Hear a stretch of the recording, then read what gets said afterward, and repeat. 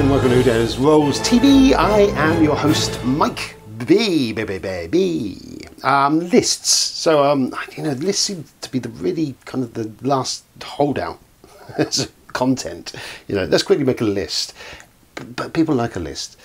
And frankly, I am at the point of the last holdout for content. So, let's do that. Let's do Mike's top 50 games of all time, sort of. But these are my top 50 games that I love, that I've played more than once. The ones that I would go back to and play again and again and have done. So hopefully, maybe some of this on this list that you will go also, oh, that looks like a good game, maybe I should give that a go. We shall see. Let's crack on then. So we're going to go on with it.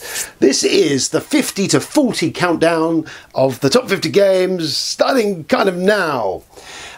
So there we are. First up there we have Telestrations. Telestrations is kind of like Chinese whispers with white clean pads. You have a group of pads each. You either change between drawing pictures or writing words and they get passed around the table. You end up getting your flip book back at the end of the round, flip it open and you get to see how it's come from Batman to bestiality or something. Great game. It's guaranteed belly laughs whenever I get it at a table. That's why I love it. If I take it out, I guarantee we will at some point have the chuckles, and I have had many times. I also like playing with the kids and the family members around there, making sure I'm sat next to one of the kids so that I can give them a rude word or draw a rude picture that they then have to explain or draw a picture of. But that's just me. I'm a good parent. Next is Australia from Martin Wallace, and this is great. This is essentially set in the outback. It's companioned, kind of a sequel to Study in Emboard, set in the same period of time. This kind of Victorian England, kind of beset by Cthulhu stuff. Great theme. This one is got trains and Cthulhu. You're essentially in the outback. Good day, and throw another shrimp on the barbie and all that sort of stuff. And you're building your army camp and building a train out across the desert. Trying to find resources, build resources, but in a switch, aside from all this, when you're all doing this, there is every round or every couple of rounds or so, a great old one appearing on the thing, monsters and things, and they start kind of chugging across the old outback towards you, like a juggernaut, like a really fucked up tentacled Mad Max type shit going on. And you've got to fight them off.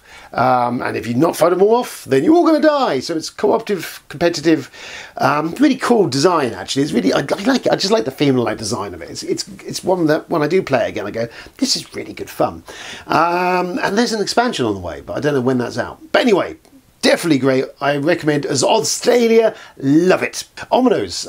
It's a cracking game. It's a dice game, clearly. You're on a board. You can play up to 4 players against it. You're all rolling dice, but you're kind of placing them on a tile. So it's randomized, and there's the strategy game of a bit of Sudoku-ish kind of a dice. You're matching pairs and sets to score them. It's simple. It's straightforward, but it's a real great end of the evening. Throw it on the table, have a crack at it. It's just really replayable. I think there's about 3 or 4 different versions he's got of them now, of a roll-up mat one, portable one, there's a box version. They're great. It's a really simple, clever design, and it just plays wonderfully. And it is just, I love it because I can bring it out really easily, and it's easy to teach, and anyone can play it, and we can play it at the end of an evening. And no one has to think too hard about anything. And you can do horrible shit to each other, which is always fun. Chaos Moss. So, weird game. It was a Kickstarter a while ago. A expansion was kickstarted last year. It's coming for it. It's kind of like definitely on the edges of cult. It's a bit Cosmic Encounter, sort of, with lots of different aliens with different control powers and stuff. Essentially, the idea of the game is it's the end of the universe. The universe is collapsing in on itself, as it tends to do. And the only thing can save you from this onrushing intergalactic Armageddon is an egg, an ovoid, this weird egg creature that apparently if you have that, you'll be fine. Everyone else is dead, but you'll be fine. So, big pile of jazz rags and some chocolate and the ovoid, and you're sorted for the rest of eternity. But anyway, the idea of the game is you're going around to different planets trying to find where this ovoid is, and each planet has on it a little box with little envelopes in it which you take out and you can have a flick around and see what's in there, and there can be good stuff, bad stuff. You can lay traps by putting a card in there. It triggers a trap when someone looks in it. Obviously you're playing hide and seek with the ovoid. You don't necessarily want to be holding it all game because someone will get wise to that, so you end up with this kind of space age kind of game of kiss chase to a certain extent, or tag, as everyone's kind of running around this galaxy as the time is ticking down, trying to either hide or keep the ovoid, not let it found out. It's kind of a cool, funky idea. It's a great idea. It's based on the book, apparently. Really enjoyed it. It's just a novel design. Does kind of some cool stuff. I like the hidden stuff. I like the idea of the traps on planets. The expansion does look like it does really cool stuff. It's one, actually, just talking about it, I'm like, damn, I need to get that back out on the table. So I'll do that soon. Lords of Waterdeep. This is a bit of old classic, really. D&D kind of game. It's a worker placement. It's a classic. It's a classic now. It is an old in the tooth. It's a bit of an old dog, still tracking on. Really easy to teach. Great theming to a point, especially if you bubbling your game, if that's your thing. But yeah, the idea of worker placement, you're building buildings down, you're sending your guys off on quests to solve stuff, and you're trying to become one of these shadowy lords of Waterdeep. Expansion adds a really nice little, just one mechanical touch, which is kind of cool, this corruption mechanism that goes in there. Again, it's great production design. It's a nice, decent game, and it is one that has kind of weathered the storm and still going. And it's one, whilst I don't play it regularly, it is one that when I get out, I'm like, you know what, why haven't I played this for a while? That's Lords of Waterdeep. And then we have Sentinels of the Multiverse. For me personally, as it stands, this is still the high watermark of sci-fi, of superhero board games or games. There's just not, there's a few around, but none of them are very great. I mean, I never got on with Marvel Legendary. Kind of felt a little bit like it was just a deck builder. With the theme kind of disconnected for me with it. Played it a couple of times, never really took to it. I prefer Legendary Encounters above that. So there's not much else. I mean, there's other stuff, but like all the Batman games are just like punching and fighting. Sentinels essentially is the splash page from a Marvel comic as a game. It's just that big throwdown fight between you and a boss. And I like how the decks kind of, you learn the decks and they evolve as you play. A lot of people banged on the art of it. I don't know why. It had a kind of Paul Popian kind of cool edge to it. I don't know why. It quite appealed to me, the aesthetics of it, so I never did an issue with that. And I just like what it's doing. And it's a great solo game you can play if you so need it, and there's tons of expansions. I've not played Oblivion, actually, the most recent. But yeah, I just like it as what it is. And it's a really good superhero throwdown thing. Till we wait for that really good superhero game, wherever that's coming from. Terraforming Mars. Terraforming Mars is down here? Well, you know, I don't know. Terraforming Mars is a game I've played consistently a lot. If you don't know what Terraforming Mars is now, well, you're kind of where have you been? It's a great game, really simple. You are Terraforming Mars. It's essentially the Kim Stanley Robinson books into a board game without having to pay all that naughty licensing rights and all that sort of stuff. And it's a cracker. I think it works so well. It's an engine builder game, and it plays so simply. You are just putting a card down and doing what it says. Pretty much, and building on the board, so you can teach it relatively quickly. People play a few rounds, they pick it up and they get going with it, and I quite enjoy it. I do enjoy it. I like that. Even though it's kind of a Euro, it's got some nasty take that in there. If you find the cards in there, there's a lot of expansions. I did a video thing ages ago about the expansions. In my money, really, the Prelude is the only really decent expansion, along with the Colonies one. They're the two that I would. If you have to buy a couple of expansions, they're the two that I would steer you towards. It's kind of complete now, other than all the plastic bling that's coming out pretty soon.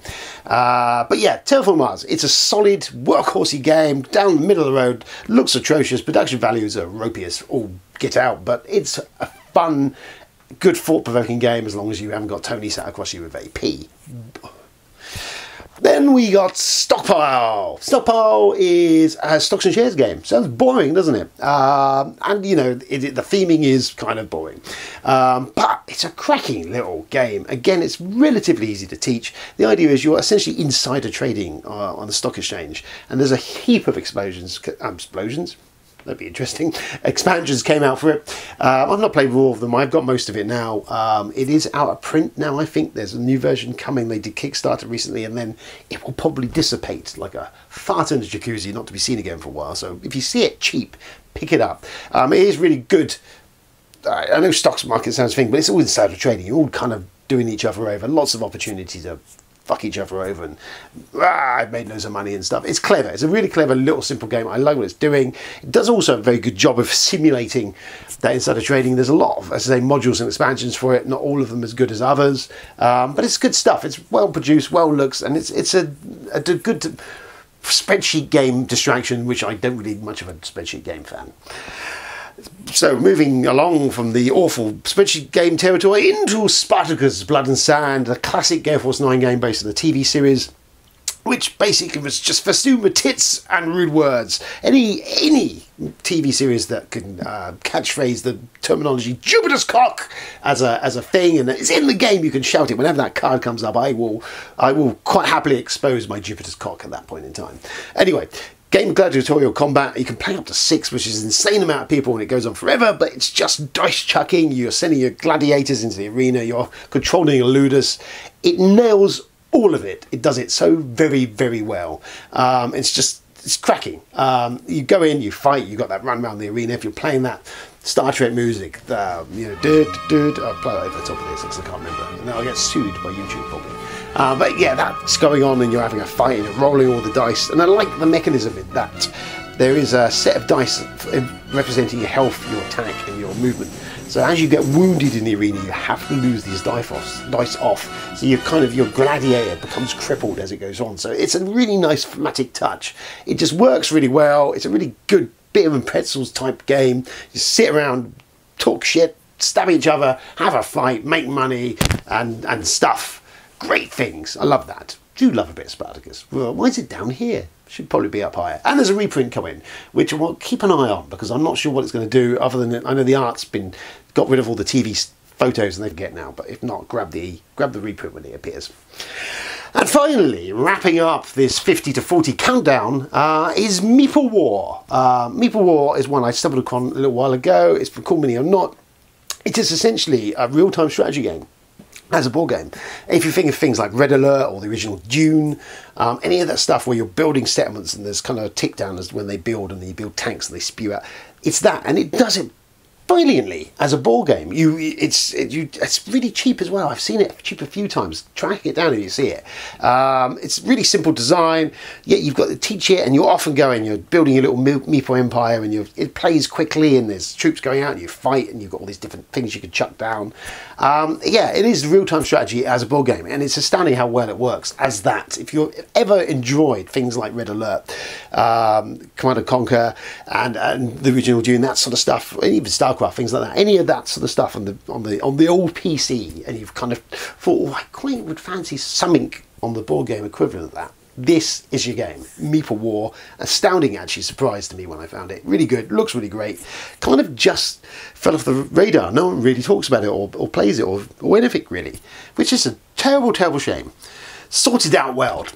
So, well, that brings us to the end of this first part of the top 50 videos, and there we go. That is that. Well, that was emotional, wasn't it? Well, we'll be moving on to the next 10 at some point when I get around to editing that video, I imagine. Until then, I've been Mike B. This has been Who Dares Rolls. Go and look at other videos we do and stuff. You know, we got Patreon. Just saying. Ta-da!